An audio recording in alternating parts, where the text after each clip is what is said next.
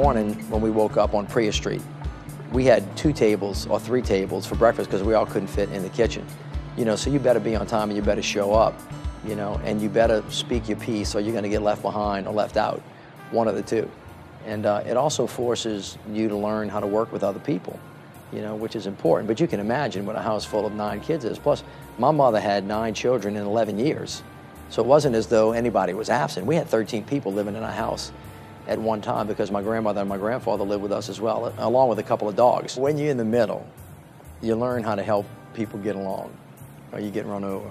And it's been really an important part of my life and almost informed everything that I've done. You know, people, when they try to peg me politically, left, right, and generally what they find is that I try to be a consensus builder. All of us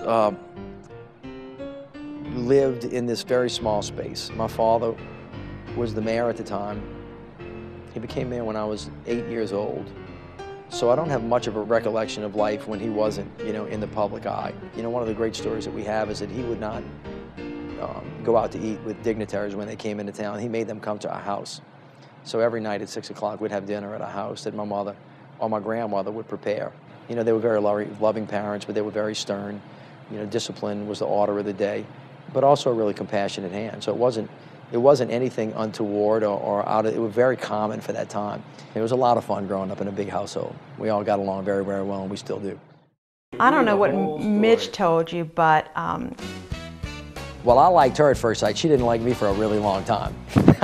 Mitch and I did not know each other. We met on the first day of law school at Loyola. As Mitch tells it, he saw me the first day and knew that he wanted to date me, and I didn't really know him or notice him that day. But she eventually went out with me. I perceived it to be a good friendship, and he apparently perceived it to be more because he would go tell his brothers that he was going to marry me, and his brothers would tell my brother, and my brother would say, "Do you even know Mitch Landrieu?"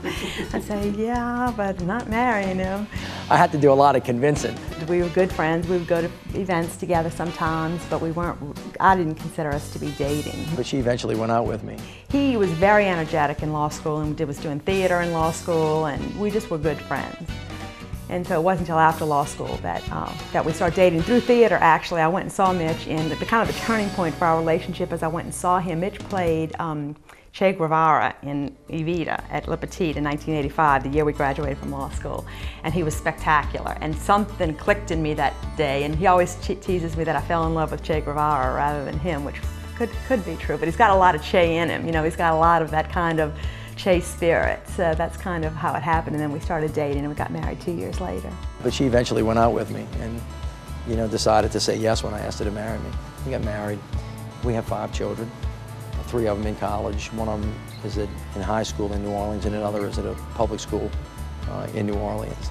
So we both knew we wanted to have a lot of kids. Now, we had 5, and by today's standard, it's a larger family than most people have, and it's a lot. It's a huge challenge for us, but we enjoy it. They're growing up now, and so it's good. We've had a wonderful life together. She's been very supportive. I know this sounds strange to some members of the public, but we don't really see ourselves as a political family. Mary is my sister. Madeline's my sister.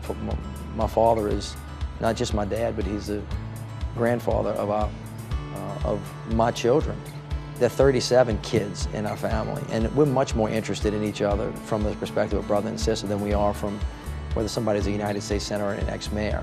It's not something that we talk about a lot. We don't sit around the table talking about political strategy or political advice or political counsel. We rarely ever talk about it, as a matter of fact, because there's just so much more to do. It's wonderful to be part of a big family like that. We have great relationships, we always have, but it really doesn't focus around politics.